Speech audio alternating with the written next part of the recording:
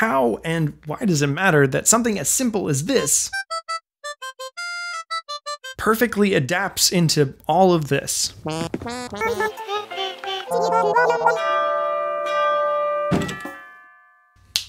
Let's talk about it. In Animal Crossing New Horizons, you start out on basically a deserted island with just 2 other animal villagers, as well as Tom Nook and his sons Timmy and Tommy. And it isn't until several milestones have been reached, and specifically when you unlock a residence center where Isabelle, a friendly, organized dog who drinks some suspiciously adult drinks in the workplace, will allow you to create your island tune, which will be the source of many interesting discoveries for us throughout this video. We need to start from the basics because it's in the simplicity that everything else is possible. To create your town tune, you speak with Isabelle and ask to change it. Easy enough. There's space for 16 notes that we'll call eighth notes and play at 110 beats per minute in the editor. In addition to selecting notes, there's a rest, a hold, which just holds whatever note was last playing, and all the way at the top is a question mark, which just plays a random note in that space every time your town tune is played. If you're looking for chaos, you found it.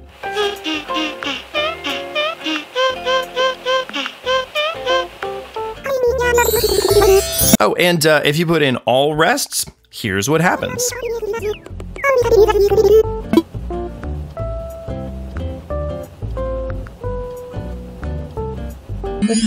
And in between is basically a C major scale that extends down a fourth and up a third. But it is purely diatonic, meaning there's no way to sharp or flat any of these notes. They all fit within the C major scale. If we look at a piano keyboard, this is letting us play the white keys from this G up to this E.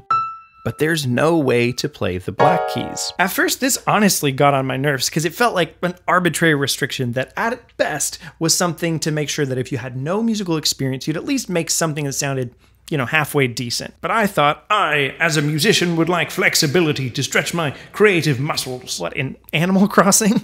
In a while, you'll see why the creators of this game were way smarter than me, and these limitations are both purposeful and beneficial. But despite its limitations, there is still some variety to be had with what are called modes. When you hear something is in C major, that's synonymous with it being in C Ionian, and something in A minor is in A Aeolian. Major and minor are super common and very recognizable, but within this G to E an octave up, there are a couple of modes that are possible as long as we use different notes as the tonal center. Of the 7 standard modes, 6 of them have a full octave represented here. Mixolydian, Aeolian, Locrian, Ionian, Dorian, Phrygian, but Lydian, probably my favorite to mess around with, doesn't quite have an octave. You can still do some of the Lost Woods though, so not too big of a deal.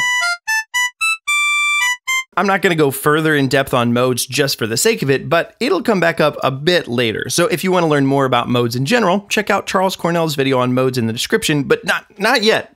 There's way more interesting things that are coming up, I promise. Point is that there's still some flexibility, even within the parameters that we're given, but these rhythmic and intervallic limitations hold the key to some really neat tricks later. So there are 2 major categories of how this game uses your town tune: around your island and with your villagers. So let's talk around your island first and save the best and more intricate for last. And also, if you're enjoying this video, I'd love for you to like it and subscribe. This is the first of this particular kind of video that we've ever done on the channel, and its reception will be a big indicator of whether or not more of this kind will be done down the road. Thank you for helping out. Let's go. If you noticed it in the intro, you know that this is my town tune. Yep, that's All Star by Smash Mouth. I didn't set that up for the video. I just thought it was funny a year and a half ago, and it stuck. So when your town tune plays across your island, the intervals, as in the relationships between notes you picked themselves, generally stays the same, but instrumentation, rhythm, tempo, and articulation all together can change a lot about a piece of music. For example, one where you may not have even noticed it's your town tune, when you walk into most doors, for example, Nook's Cranny.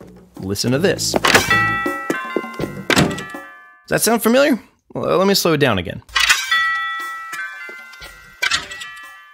That's our friends over at Smash Mouth. Oh, and I should mention the concept of MIDI real quick. In short, whereas most of the soundtrack was recorded on real, actual instruments, and that's one of the reasons it sounds so good, Anytime your town tune plays, it's using MIDI. It's like someone's playing it on a keyboard, but that keyboard has a lot of different sounds. So in this case, the game is playing your town tune through a sound patch of wind chimes, essentially. And most importantly in this context, chimes on a door aren't naturally a rhythmic instrument. It's just a bunch of chimes strung together, and whatever order they're hit in, they make that sound. So that's why the rhythm is intentionally messed up here. And the sound of the chimes does sometimes actually change depending on what door you're opening. Like, check out the cowbell sound for the bells on Angus's door, who's a cow.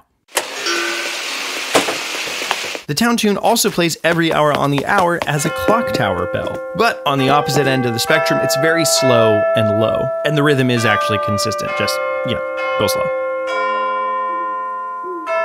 This one may take a while to notice, but when you do, you will never not hear it. So I think these are great subtle places for your town tune to play, but by far my most favorite part of the video, and the thing that got me to make it in the first place, lies yet ahead. How does this game use timbre, rhythm, pitch, and embellishment to make your town tune reflect the unique personalities of every character? There are over 400 different villagers that could be residents on your island, and dozens of additional NPCs, many of which can play your town tune. And while some are super standard, there are others that dramatically change your tune, all to match their personality. So as I was thinking about this video, about 2 months ago from starting scripting, 5 months ago from now, a villager asked if they could leave. I thought about saying no, but then I realized if they do leave, I can meet a bunch of random villagers on deserted islands and try to extrapolate their personality just from the way that they play my town tune, and that could be, really interesting. So I said yes, the villager left, and here we are. So actually, right now, I've written this far in the script, left a bunch of blanks for anywhere above that requires research and isn't from memory, and haven't booted up the game since 2 months ago when I let that villager leave. I haven't logged on since, because you only get 1 day to visit deserted islanders to choose your own new villager before one is randomly assigned to you. So that does mean that any footage you've seen already was recorded later than what you're about to see. It's like a time travel movie. And it's honestly not until right at this point in the script that I realized, and we're going to find out together, well, I already found out, but you're going to find out with me in the past, do villagers on Deserted Island even play your town tune? Because maybe not. And will that 2 months of buildup have been for completely nothing? Let's find out together. Okay, let's go on the trip.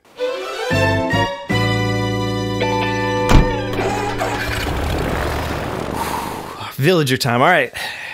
Here goes nothing.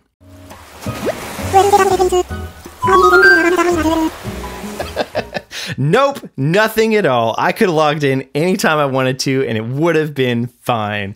What a tease. Oh well, let's invite Olivia on over, and we'll keep going with the analysis. So like minutes after that debacle, as I started researching for this video, I found that in almost all cases, there's both music playing and your villagers talking over them singing your town tune. Honestly, this was pretty disheartening for a minute there, and I kind of thought that I wasn't going to be able to do this video at all. But I'm going to do my best to mix it so that you can hear it as well as possible. But to jump right into it, one of my villagers was super nice and used a newer feature to come over to my house right as I logged in, where I have no music playing. So here's Molly and her rendition of All Star. Already a great example of some simple changes. An obvious characteristic here is Molly's timbre. It's something of a triangle wave, which gives it its somewhat sharp sound with some glide and a filter envelope to open and create a wah or quack kind of sound, reminiscent of the duck that Molly is. So it sounds like a duck, it looks like a duck, it is a duck, which reflects her species. But what about her personality? Well, her personality type is listed as normal, which is often pretty cheery. And this is represented rhythmically with some swing. We were limited to creating this tune with just eighth notes, but instead, Molly's taking anywhere that we have 2 eighth notes and placing them as the first and third of triplet eighth notes. So a full triplet swing. And generally, this has connotations of an upbeat personality. Lastly, she sings the tune in the key of E. We won't track this for everyone, but I'm noting it here for, completeness. Next up in my visit, we ran into Blathers. This one is super straightforward, which I found to be true of all the permanent island NPCs, but not necessarily the ones that come and visit. It plays in the key of C and is rhythmically straight, but with a sine wave and noise generator patch that's meant to sound like an owl's Whoo, easy enough. But while in the museum, we ran into our first example that actually changes the intervals of the tune. Here's Pango, an anteater or pangolin villager who's peppy and wants to be a pop star. Here's her rendition of our song. In this case, we only hear one note that she changed. The second degree of our major scale is flatted. But I went back later and changed my town tune to a simple major scale just to see how she changes it, and that was much more enlightening. This is what's called a double harmonic major scale. You can think of it as a major scale but with a flat 2 and a flat 6, but it's more colloquially referred to as the Byzantine or Arabic scale, but most pertinently here, and I'm gonna butcher this really bad, the Maya Malavagjaula or Bhairav Raga, a tradition of Indian classical music featuring this scale, possibly among others. And as pangolins are indigenous to India, among some other locations, this ties Pango directly to that heritage. Depending on your tune, this is a huge change, so it really accentuates that this is something unique about her character. Additionally, in terms of embellishment, she also has a vibrato kind of effect, which also feels right at home in this context of the Indian music tradition, as well as considering her pop star dreams. Next up, I wanted to check out Harv's Island to see if any of the NPCs there would play my town tune, but no such luck. I skipped around a few days though and got Kix to come over to my island, and his is pretty fun. He changes your tune from a major scale to its parallel minor with a whistle sound. On its own, it's nothing too exotic, but hearing your town tune change this way can either make a happy song sound a bit sad, or a sad song sound different. I don't know, I didn't get to test that one out. All in all though, the straight minor scale and a whistle, as well as his getup and localized vocabulary, absolutely screams a classic Cockney gent. Okay, hold up, we've got a ton more examples that we could look at just from my island, footage that I can't even get to all of it in this one video. But it would be so much better if we didn't do it alone. So let's go on 2 trips. First up, we're going to my friend Chuy's island, who runs the YouTube channel Chuy Plays and the Animal Crossing podcast Haken, and hosts on Nintendo Noise, among other things. I can only fit a sliver of these 2 field trips in this video, but I recorded the whole visits, and I'll tell you a little bit later how you can watch those whole things if you'd like to. Let's get going.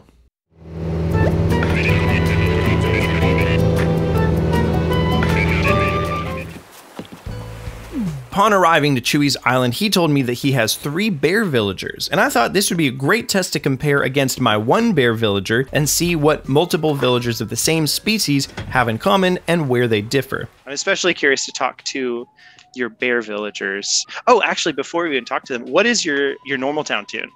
It's potatoes and molasses from Over the Garden Wall. Oh, potatoes and molasses. Oh, potatoes and molasses. All right, well, cool. Let's listen to the potatoes song.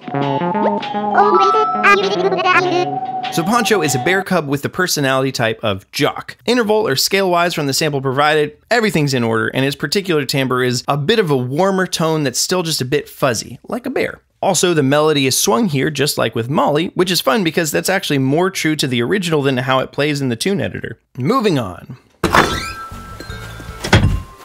All right, who's this fine fella? This is Grizzly. He's a bear villager with the cranky personality type. His timbre is pretty similar to Poncho's, but pitched slightly lower and with a bit higher cutoff, meaning it's a slightly less warm tone, probably implying his more abrasive personality. In terms of pitch, like Kix, he seems to transpose to the parallel minor. At least, using this musical example, the major third was swapped for a minor third instead. And you know what? He's a cranky villager, so it checks out. In terms of embellishment, on held notes, he does an interesting pitch shift thing and just shifts up a half step and back down. I'd be interested to see what this looks like with a longer held note, or if every note does it the same, but something about that choice feels almost sarcastic to me, like he's rolling his eyes.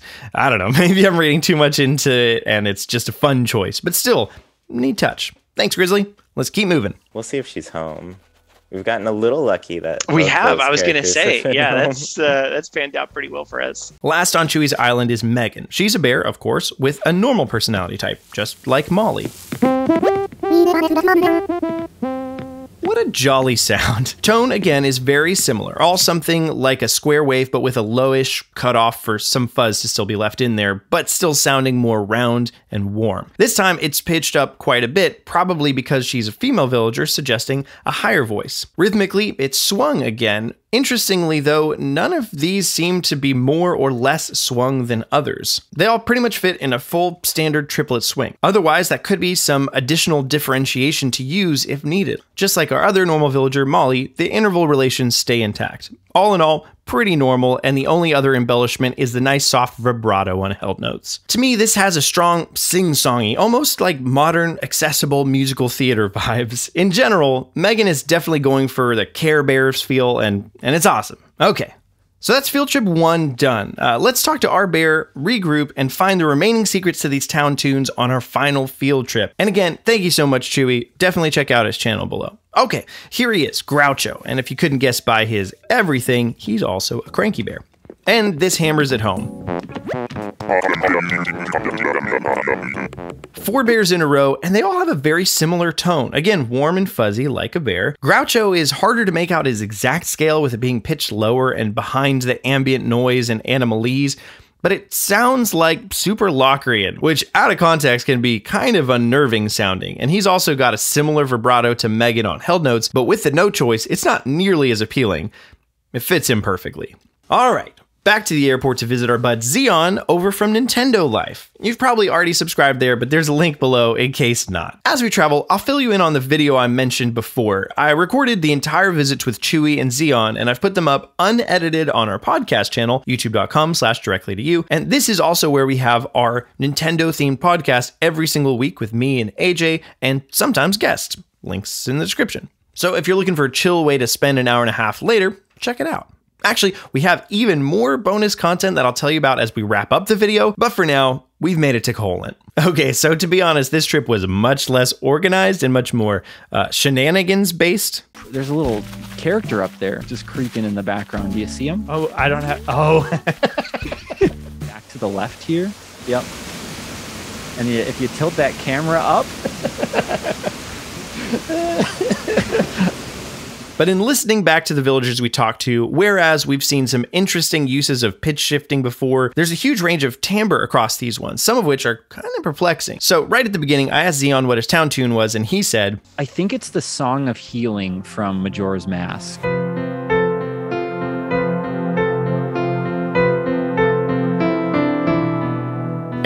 And it's just straight up not. Xeon, you done messed up. No, so it's actually, we found out it's the Ballad of the Windfish from Link's Awakening, his island's recurring theme.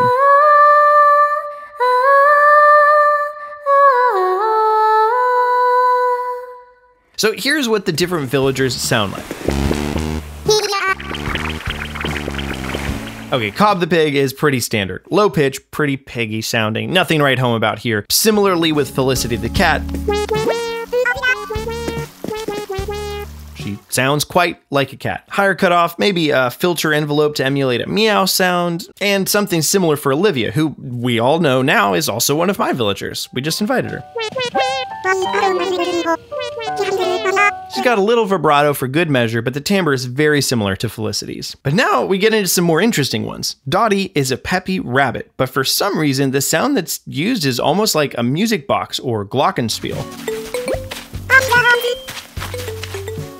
I guess rabbits don't have distinct voices like some other animals, so they had to choose a sound that sounded bouncy like a rabbit. I don't know. I didn't have other rabbit villagers to survey, so if you have one, check yours and let me know in the comments. But this is an interesting dilemma for them of what kinds of sounds to use for animals who don't necessarily have distinct voices. And next is another cat that does sound like Felicity and Olivia, but with some extra pizzazz. In addition to the high-pitched meow-like sound, it's also copied and pitched down 2 octaves. Why?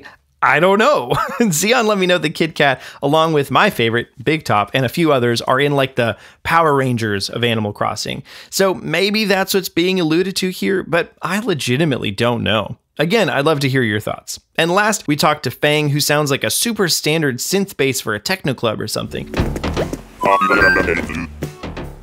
And with Fang representing Siberia, I guess the techno thing fits. But this actually matches the same sound as Chief on my island, who's also a cranky wolf. So I'm not actually sure if this is representative of their character background or just the wolf sound, which seems to be actually what it is. And if so, why not just a howl sound? I don't know. I'm curious. All right, let's head home, put together some conclusive thoughts, and I'll tell you about the other bonus video you can watch today. Zeon, thank you so much for letting me visit your island. It's been a pleasure. Okay, so we've made it back home, so let's wrap.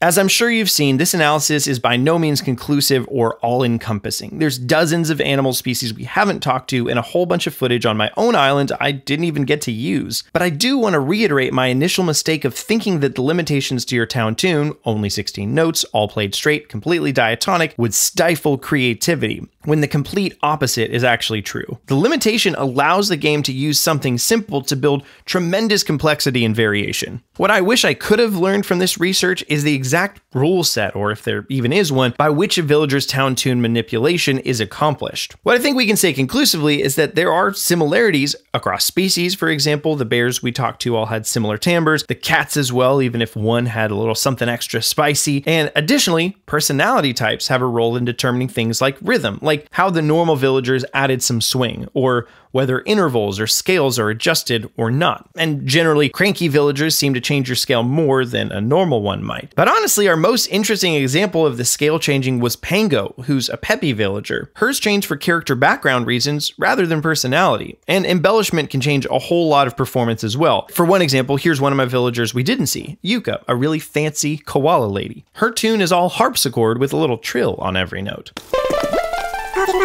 In short, I think there are general guidelines for how some commonalities are handled, whether species, personality types, or so on, but the real kicker is that every single villager's presentation of your town tune is completely unique. The variation may be subtle, like being raised a half step and adding some vibrato, but it's still unique. In the long run, I'd love to be able to see a whole table for which villagers use what scale and how that does or doesn't line up with personality type similarities, but that's not quite this video. If you'd be interested in that though, legitimately let me know in the comments below and I'll consider doing a deep dive into that whole thing. It would take a while and a lot of collaboration, but it could be done. And if you care about that kind of thing and have made it this far in this video, let me tell you about the last bonus piece of content that I mentioned earlier. Right now, as this video is going up, we're relaunching our whole channel as well as our Patreon. And AJ, the other host on this channel, has already made his video that'll go up next week, but it's already on Patreon for certain members. Oh, and in addition to AJ's video that's up on Patreon for certain tiers to be able to see, additionally, there's an extended cut of this video, a whole section that I made for this video and then didn't make sense to be in the full cut. So we deleted it from the main video, but it's up on Patreon if you want to go watch it. And so we're thinking about doing more of that kind of thing in the future too. But yeah, go check that out on Patreon. Go subscribe. That would be great. Back to the video. There's a ton of other perks as well. We'll be talking about it more on a podcast this weekend, but that's the one I wanted to mention today. But genuinely, thanks so much for watching this video. It's been a lot of work, honestly. I would love it if you'd like the video and subscribe and stick around to watch more as we keep doing this all together. Peace and blessings.